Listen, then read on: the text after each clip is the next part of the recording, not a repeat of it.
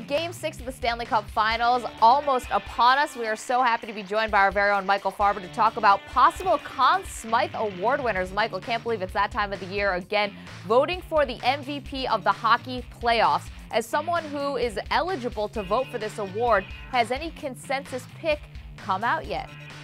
Well, there are a couple on each team, and the winning team almost always has the Conn Smythe winner. But again, not always. We saw J.S. Jaguar win it for Anaheim in 2003, but you have to think the winning team will get it. Right now, the Blackhawks are in the driver's seat, so you have to look at really two players on the Blackhawks. First, Jonathan Toews. Toews has done very little in the Stanley Cup final, but remember, Maggie, it is for the playoffs. It is not just for the final. It is for the playoffs, and Toews has been a dominant force throughout. Toews has been great at the face-off circle, but he's not producing offensively. I think the other candidate would be an alternate captain of the Hawks, defenseman Duncan Keith, a Norris Trophy finalist, the best defenseman in the league in my mind. I think he's really, from the back end, driven the Hawks. And we would have to see what happens in 6 and possibly 7 before deciding between them. Yeah, Michael, if this goes to a Game 7 and you take the whole body of work of the Philadelphia Flyers, considering the Cinderella run that they've had through this postseason, who emerges as their top candidate for a Conn Smythe Award? Well, unless he has another game like he had in Game 5, it would be Chris Pronger, to my way of thinking.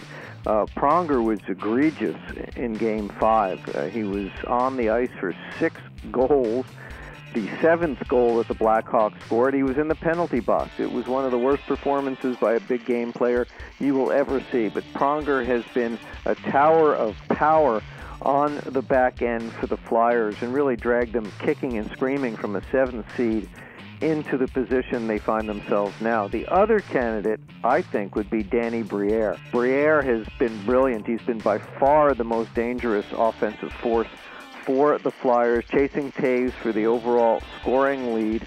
He's a tough guy. It's interesting that we didn't mention one goaltender. Yeah, I mean, the only time you mentioned a goaltender was J.S. Jaguar, who won it back in 2003. Is it possible that Niemi could be a dark horse here? Not to my way of thinking, no. He just hasn't been good enough. He hasn't been a dominant player. He has been okay at best. He's made some key saves at times. He hasn't been great in the final series, but he has not been a dominant force for the Blackhawks. Michael, someone who has maybe emerged as a crowd favorite, Dustin Byfuglien, is there any chance that he sneaks in and emerges with the Conn Smythe Award? Not a chance.